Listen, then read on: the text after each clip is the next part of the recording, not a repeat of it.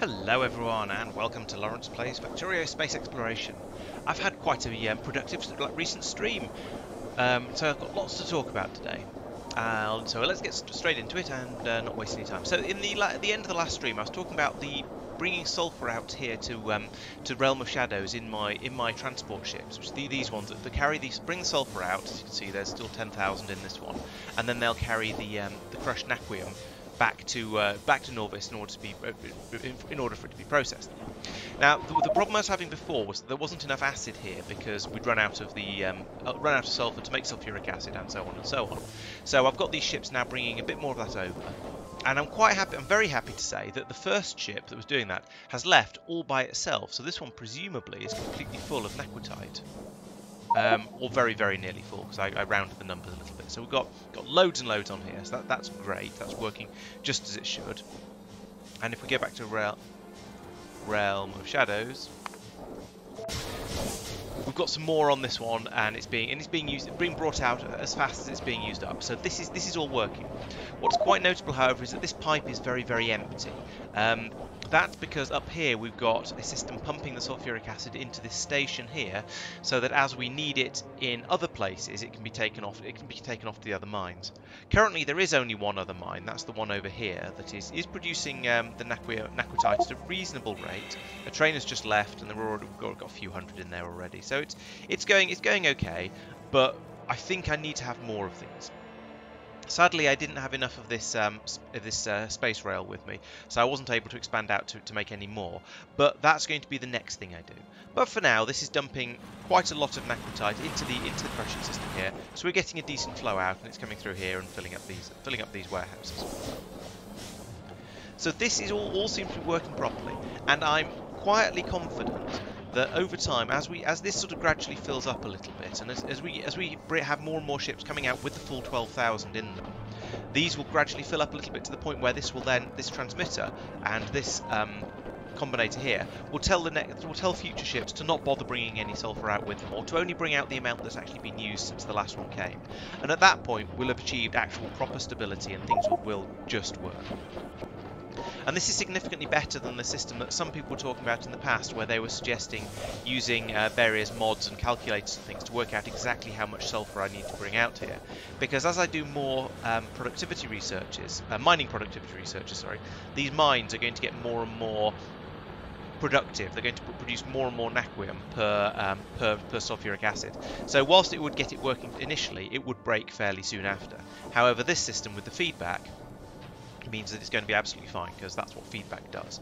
So this now seems to be sorted and fixed and happily working as far as I can tell. Similarly, in Calidus Asteroid Belt 1 here, I put down a second warehouse here that sort of now fills up with sulfur, and then using these inserters, it will pass over whenever there's less than 10,000 sulfur in here. So the idea behind this is there's always room for the iron and for the ice in this warehouse, and then any extra sulfur will go into this one and will slowly be moved across to here. So everything will just carry on working, and there's plenty of room here. It's all linked up, and then again we've got the feedback system saying we want to have 15,000 at all times. At the moment we've got more than that, so we won't be bringing any more sulfur out here. So we then got the uranium mines here. They fill up this warehouse here, and there's another spaceship that flies back and forth. This one here, the Gonfission. It's on its way out at the moment to pick up some more uranium from the asteroid belt here. So let's watch this fly in. I'll speed this up a bit, of course, and see how the system works. And here we go. The spaceship arrives, and immediately this warehouse starts draining into this one. Now, because we've got all these belts are filled up because the mining drills have been running for a while, and have just backed up completely, it'll take a little while to get all of this into and through the warehouse. But eventually, once that's all been loaded, this warehouse will gradually start to empty into this one, because the mines can't keep up with the speed I'm loading it onto the spaceship at. Which is why the warehouse is in the middle as a buffer. Now, ideally, I'd have more of these belts going across here to pass the uranium through a bit more quickly. But unfortunately, there isn't really room for that. So we'll just run it as it is, and we'll just pass the stuff through as quickly as we can. And there you go. So here we go. Here you see now this warehouse is starting to run down as it gradually loads up the other one. But in the time it takes for the ship to fly over to Norvis and then back again, that's plenty of time to top the warehouse back up again. So we're Currently about almost 20% full. And this uranium is then being taken off to Norvis, where it's being unloaded, where the spaceship lands in my uranium processing facility over here, drops it all into this warehouse, which then passes it down down here to be processed into uranium. We're cooking it up in the Covarex machines here, and eventually we'll start to have a decent supply of all of the uranium stuff just around here. Currently, we've managed to back up on the uranium ammunition, so that's a good start. And the but there's still quite a lot of area where the uranium is still just being used up, and that needs to do a bit more backing up before we'll actually have enough for this system. So this has been we've been short for so long around here that it's taken quite a long time and quite a lot of spaceship flights back and forth to fill it all up again. But I feel that we are making gradual progress, and eventually we'll get to the point where we will have enough uranium. I don't think I need a second spaceship to do that. So this is working reasonably nicely. The next step is the actual naquitite processing here on Tulip, and it's night at the moment, so I apologise if you can't see what's going on very well here. But we've got the little spaceships land here. They unload a load of crushed naquium. In fact, I'm not sure why I don't have any here at the moment. We've got one that's just left here. Are you sitting stationary? What are you doing? Why are you stopped? We've got fuel in there. We just don't have a target speed set. Oh, for goodness sake. I thought I'd fix this problem pretty much everywhere, but apparently not. This ship is trying to not go anywhere, so let's give it some target speeds. That's very frustrating. Yeah, that isn't supposed to happen. I thought, but it looks like for some reason we've got the problem where the speed signal from here isn't being remembered by this thing. So we need to put in another one of these with the speed signal set in it and connected directly to the inputs. So when this lands in Norvis orbit, it'll get that added, and then we'll stop having this problem again in the future. Let's see if we can find the other one of those. I can't at the moment. Maybe it's in Norvis orbit. Yes, seriously. Oh, okay, this is waiting for a ship to come back with some crushed naquitite. So we are currently this is the weak link of the system. But given that I've had problems with throughput beforehand and we're just catching up from that, that's kind of okay. I don't mind that too much. However, let's sort out that problem. Let's put in another one of these over here. And since this has been filled up with some random nonsense that shouldn't be in there, let's get rid of that as well. And then what we want to do is we want to copy that to there, and then be in this mode, and then get rid of that signal and that signal. So we've got 50,000 speed signal, and we link that up to the input as well. There we go. So now this will always have that signal being passed to it, so we won't get that problem again with this spaceship. So yes, the naquium processing. Yes, as I said, that's running a little bit slower than it should be because we've run out of spaceships we've run out of it in Norvis orbit, so it's not been brought down here as quickly as it should be. But in here, I've finally put in this belt that goes up here and will allow me to almost double my naquium processing speed. The limiting factor on this is how fast I can bring in the vitalic acid, unfortunately, and that's limited by how fast I can get glass into this system here. So I've run another belt along here from the rocket landing pad to bring the glass in a bit quicker, and then pump it along here, and ideally, hopefully this will allow me to make a little bit more of the vitalic acid, but it is a little bit limited at the moment. But hopefully we'll manage to supply enough. I do need to come over and fiddle with this again a little bit more, I suspect, just to try and get all those extra little bits, all those little speed boosts and tweaks and improvements to the system. But as it is, we've got a reasonable system going on up here that is dealing with the naquium reasonably quickly, and we've got about 1,000 in there. And more importantly, back in Norvis orbit, we've got about so it's 2,600 in this warehouse, which is about half full. So that's going fairly well at the rate this stuff is used up. And each time a train comes through, it takes 400 away. So there's a good few trains in there. So we're doing, I think we can call that reasonably good. So that brings me on quite nicely to the major undertaking I did in the last stream. So I started off by starting to build one of these. These are material fabricators. And these are really expensive. If you look at the cost of that, we take in 3 major building machines and lots of speed modules, module tier 6s. So I've put in some upgrades up here to build these modules a bit, to build those modules in reasonably large quantities. And apparently we've now run out, and so this is stalled, and we've only got none of these machines at all, which is a little bit of a shame. But when I next need some, I'll come over here and I'll get that sorted out and bring over. At the moment, I'm still hand feeding some of the inputs for these machines, like what are we short of here? Speed modules, speed. Okay, apparently it's iridium plates we're short of at the moment. That one should be automated, so I need to set up. I need to find where iridium plates are being made around here and just start having them fed into a chest so they can be brought over here. Yes, I am doing all of this with logistics bots because this was just a bit too much of a headache to not. I feel slightly bad about it, but on the flip side, it requires so many weird exotic components like these catalogs that I didn't really want to go in and do it all through the bus system. So what this has allowed me to do, having those material fabricators, is come over here and extend my Deep Space Science production. So previously we were producing all of these cards. Down here we've got Deep Space Science 1 catalogues being made, and they're being shipped out to a railway station and taken off to be scienced as normal. Great, that's all working fine. Except for this stage, one of the stages up here seems to be running a bit too slowly. I think it's this one. Yeah, these aren't making the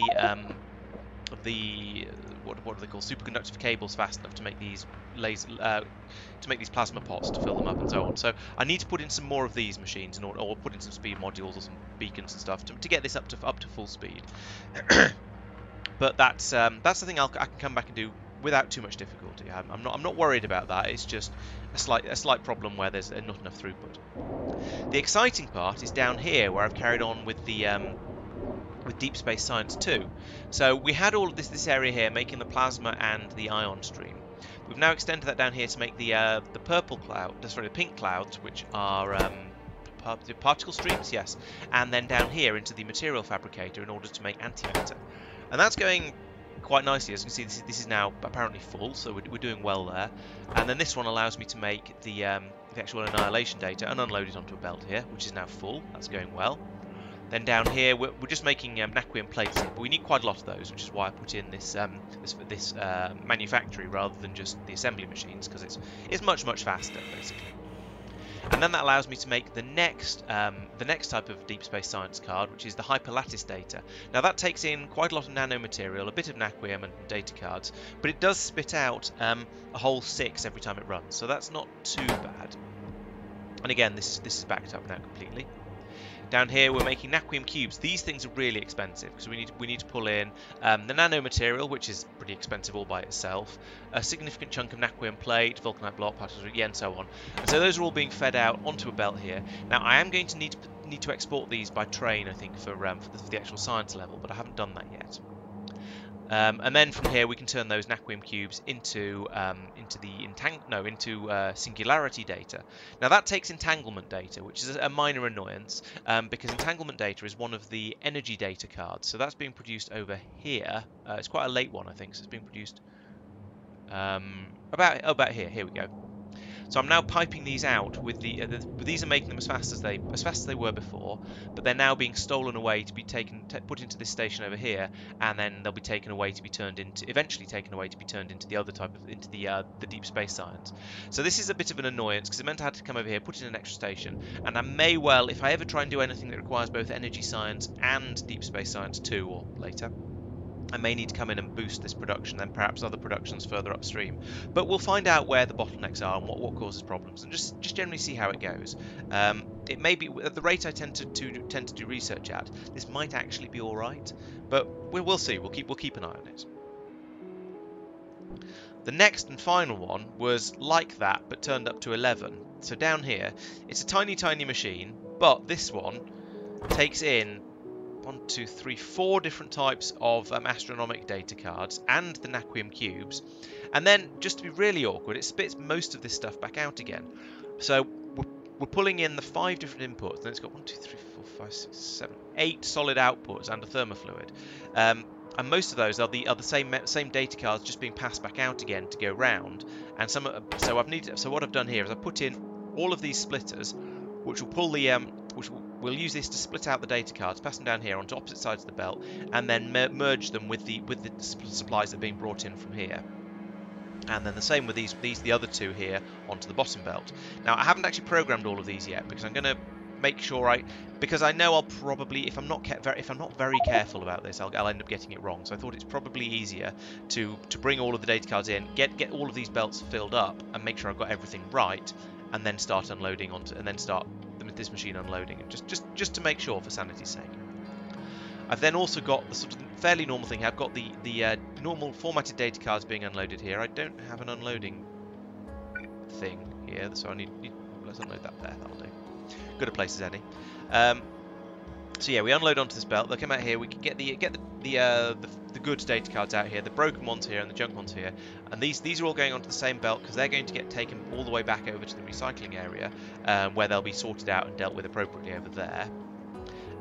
These data cards are then being fed way up a long belt all the way up here, and then fed back into this one. And I think this should work because we've got down here we see, looking at the numbers, for every time it runs, there's a 60% chance of producing the actual data card that I want, and there's a 60% chance of producing a blank data card. So for every one time-space anomaly data that's produced, we'll produce one blank data card, and that will then run back up here. It'll be fed in at the top here, to go into this, to go into this machine, and we've prioritised it here. So my hope and expectation is that they'll flow up here, they'll go into here, and they'll then be used up by this machine at the same rate, because we will be using, these are used at 1-to-1 for making the annihilation data, and we're going to be using the annihilation data and the time-space anomaly data at the same rate. So that should all stay balanced, at least until I discover that something later on down the stream requires these data cards for a later science pack or something like that.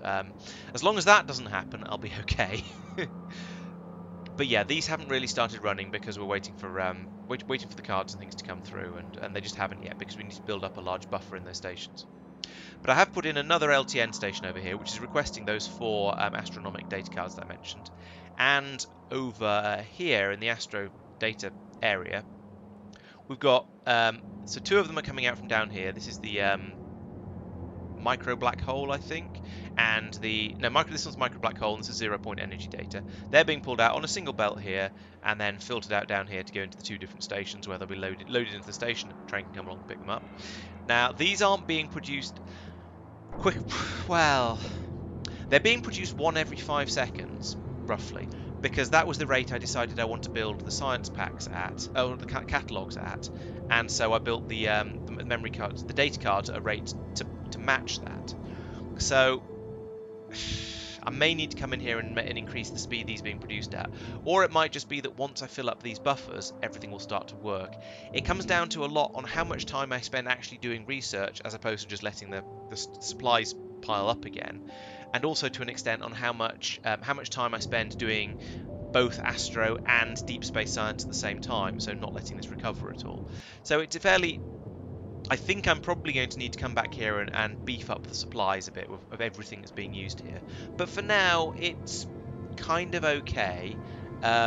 We should just have to wait and see how it goes. I'm going to wait and see, and not go looking for problems until I have them. That's essentially. So once these 2 start running, that will produce all 4 of the data cards I need to make the Deep Space Science catalog too.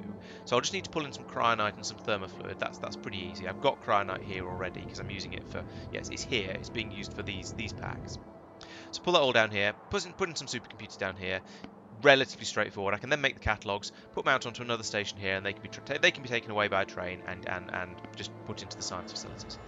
I was running out of space a bit here, and I don't know how much more space I'm going to need. So I put this wild kink in the in the railway line here, which is kind of ugly and a bit ridiculous. But I wanted to move this out a bit because I was running out of bus space here. So this is all theoretically okay. What were you putting it? Okay, this is these are the memory cards that are going to be going in here. A train will come along and pick those up as and when required. That's fine. They will then eventually be taken up here, and we'll do the normal sort of things where up here we'll start making the Deep Space Science 2. Let's reprogram that now just because it's there and I've noticed it. Start making Deep Space Science 2. It'll fill up with all of the bits and pieces it needs, but there's a bit of fiddling and shenanigaling that needs to go into here. But then that'll allow me to start doing that science pack. So yeah, this is coming along fairly well. And that's that's about it really, because the putting all of this together was quite time consuming. It took quite a lot of thinking, but at least now I've put it in my normal expandable layout. So when I realise that I'm going to need a lot more naquium cubes, I can just copy this and go pop pop pop pop pop over here, and then realise that I need a lot more whatever in antimatter probably, and put more in up here, more whatever I need. This is quite easy to expand, and I've got infinite space out that way in order to do so. So that's going to be fine. I just need to sort of go in and think about it and play with it a little bit and do things a little bit carefully. In the meantime, I am making the tier 3 supercomputers over here. But they require quite a lot of what I've been calling Riddler data, because it's got the question mark on it, and I'm a massive nerd. And this I'm having to bring over by hand at the moment. But given the amount of this I'm getting through for these computers, I am quite tempted to decide to put this one on the bus and just bring it over by train and shove it down a conveyor belt like everything else, because it's a bit crazy. It takes 100, I think, for each supercomputer. Yes, 100 for each supercomputer. I'm getting through quite a lot of them now, so yeah, I think it's probably about time to upgrade that a bit. Especially as then I can come over here, and I upgraded 3 of the supercomputers here, and that means they can now use a more efficient formatting recipe. That's, I'm looking at FNEI. No, I can't search format. So here we go. These are the sort of recipes you have. So before, originally I started off using this recipe, which has a 30% chance of wrecking your data card. It gives it a 70% chance of giving you back one that actually works. I then upgraded to this one, 80% chance, significantly better, but still losing 20%. Now I'm on this one, where there's a 90% chance of getting it back. That's pretty good. So we're only wasting 10% of the data cards when we reformat them. Eventually, I'll get on to this one, which gets me 95% of them back, although it does require some cryonite. It only requires 10% of cryonite. So it's a bit, again, it's another one of those recipes where it's a bit more complicated and you'll need to loop some stuff around, but that's fine. I can deal with that.